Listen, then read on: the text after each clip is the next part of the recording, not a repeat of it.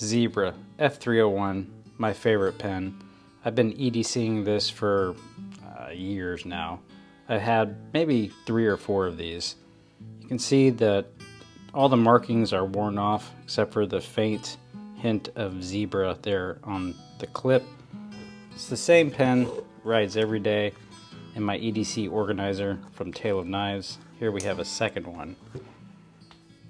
So just 2 of many. This one over here has had some problems.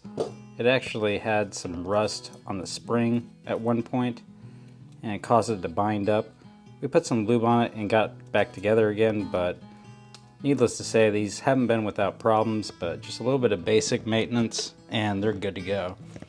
These in particular are the thick writing ones. I believe they're 1.6 millimeter, which is something that I was into for a while, really thick writing pens.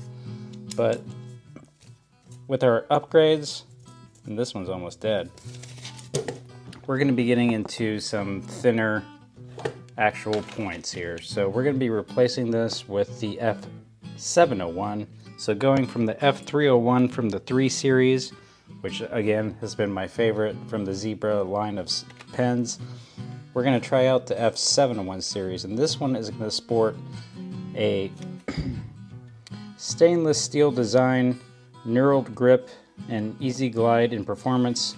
This is metal from tip to tip, as it says here, from tip to clip, all metal. 7 series, black ink, fine point. So we'll go ahead and open this up.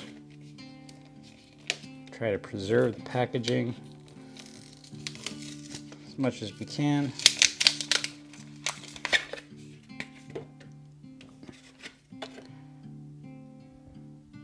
And there you have it, the F701. That's a good looking pen. Look at that.